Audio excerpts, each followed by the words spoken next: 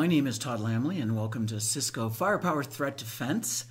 In this first short section of 3, I'm going to show you how to install Firepower Threat Defense on a 5500X series. And it takes quite a bit of time, so I'm going to do the videos in short spurts. Let's go ahead and take a look. One of the things that I already did was I rebooted the box and hit escape and then erase the disk, because you're talking at least 10 minutes here. So I saved us a lot of time. So if I come back here, let's see where I did this. So I rebooted. I was at ROM on already here. I rebooted, and the key was right here, using break. So if you were at the greater than sign because you were an FTD, or the pound sign because you're an ASA or whatever, then once you reboot, you just, after about a minute, you got to hit escape here, or the whole thing will boot. It wouldn't happen to me because I was in ROM on already. But in this case here, you're going to erase the disk. Now I already wrote this out. Let's talk about this. This is the next thing I do. And one of the things we've got to pay attention to here, move this over here, is on my server. So here is my server I'm connected to on the management VLAN, the same one that this guy is connected to. The FTD box, or, well, it's just a plain ASA at this point, but notice I have a FTP. This I'm going to use when we FTP, but right now I need this file. I need to boot the FTD image so I can configure it and then download the system image. So I already downloaded these. If we take a look, where do I have those? Here, not there, here, hold on. So we go out to Cisco, and if you look here, download software and firewall, security firewalls, firewall management. This is the FMC. Then you hit Firesite. Pretty funny, old term, right? Firesite System Software 623. Notice the different software versions. You come up here, the latest 623. Now, for this, I clicked, when I showed you how to install the FMC, if you saw that one, we went and downloaded this one. But what I really wanted was these two guys here. Here is my upgrade file. I don't want the upgrade file. This is my FMC. What I wanted, I wanted to come back over here and find my 5506. Now, you go out and you say 5506 with firepower. It's not what we're doing, but that's where it's at. So firewalls, next generation firewall, 55X with firepower services. Choose your 5500X series, which mine was an X. And so when you click the firepower services, you're thinking I'm downloading the SFR module, right? Which we're not, because when we click on that, here, I'll go out there. When we click on that, we get these different options here. Come down to the bottom, and I'll click Firepower Threat Defense. Then what I want is the boot file here and the system install package. This goes in the TFTP server. This goes into the FTP. Now, in this case here, I go to ROM on, I reboot, hit escape. I'm going to erase the disk for anything that's on there. Then I put the address. Notice these are all caps. Address equals, if you've ever done iOS, right? This isn't anything new. This is my IP address mask. Here's my server, and here's that boot file. We're saying go to this TFTP server, so the TFTP server is running. So now I'm going to do TFTP DNLD for download.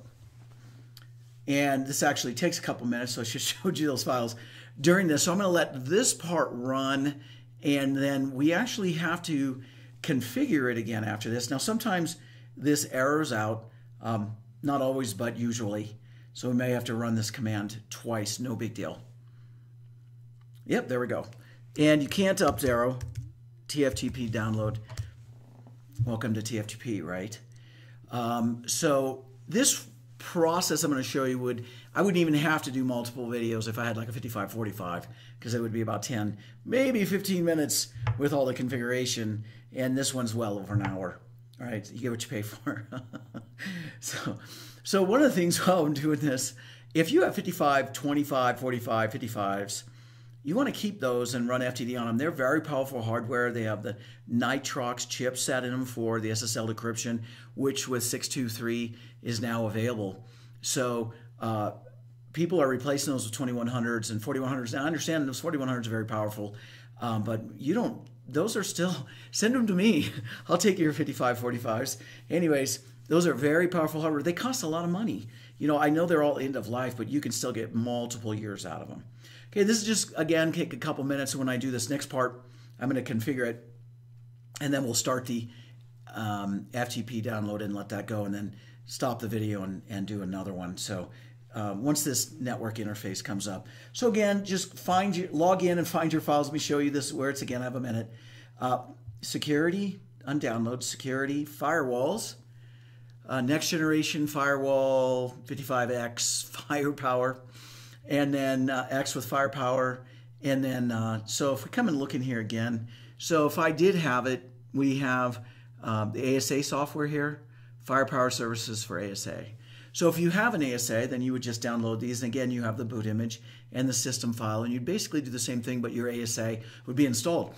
The ones we're doing now has no config, no operating system, nothing. It's from scratch. So we would load these on top of an existing ASA. All right. Let's see where we're at here. Let's come back here. Okay, just a couple more minutes. We're going to go ahead and wait for it as I want to configure this. There we go.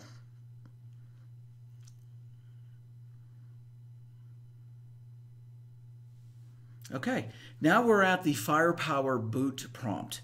And again, if you had anything but a 5506, this would have flown through here.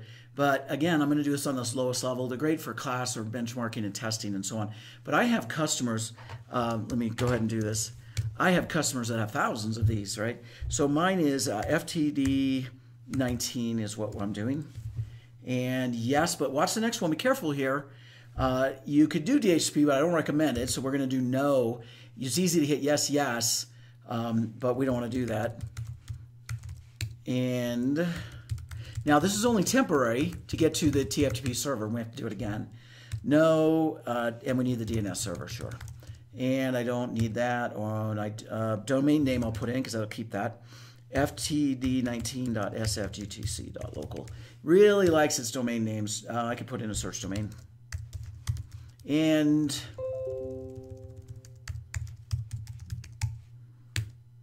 NTP ops, absolutely. And put in your, and now we're going to look at that and say yes. Now what I'm going to do is, let's go ahead and take a look at the next, what I want to do is FTP now. So obviously I wrote these down and I'm going to hit enter, and this takes a second. Now you might have to run this command twice too, so we'll let this run. System install, now this is lowercase. If you try to do a capital S here, it wouldn't work. System install FTP : whack whack, put in their username and password, the IP address, and here's the file. So if I was to go look out here, and I'm looking at the system 623 right here. That's not the one. I'm in ASA, aren't I? So if I come back over here and click here, I want to make sure you guys get the right one down here. FTD 623-83.pkg, right? So that's what I have. And I have that on my FTP server. And we'll go ahead and yes. This isn't scary for me at this point because I don't even have anything. But if you were in production and you were like, okay, I'm going to erase my config here sometimes.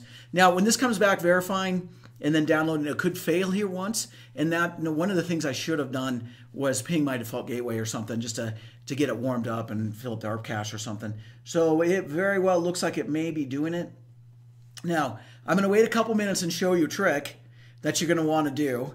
So, and it does take like 3 or 4 minutes. So it's worthwhile sitting here and waiting for once this downloads. When it comes back, I can go ahead and cut this now, but when this comes back and it's downloading and extracting, once it says extracting here in a couple minutes, you're going to want to press enter and give it an enter, because what will happen after a period of time on 5506, like 20 minutes, it'll come back and say, hey, do you want to continue with install? And it'll automatically do that for you so you don't have to watch it.